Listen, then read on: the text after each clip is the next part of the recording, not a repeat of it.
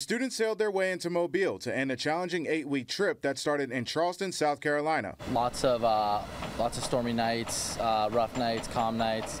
It's been a time for sure. The students are from Proctor Academy in the northeastern U.S. This trip is part of the school's Ocean Classroom, which takes hands-on learning to the next level by having students sail a schooner named the Harvey Gamage themselves while learning about history. It's getting history into them. We send kids in experiential learning. Proctor Academy head of school Brian Thomas says a big part of the voyage was learning about the slave trade, not just at the stops along the way, but on the ship itself. Imagine being on a boat.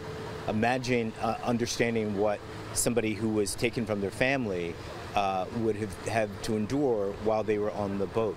That would put it firmly within the cells of these kids. Thomas says ending the journey in Mobile will give students a chance to see even more history by visiting the Clotilda Discovery Site.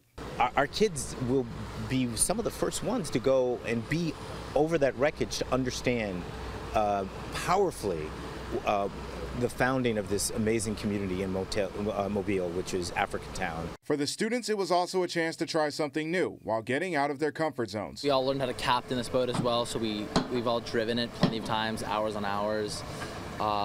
Just getting comfortable in uncomfortable situations was kind of my goal. In Mobile, Dacian Smith, Fox 10 News.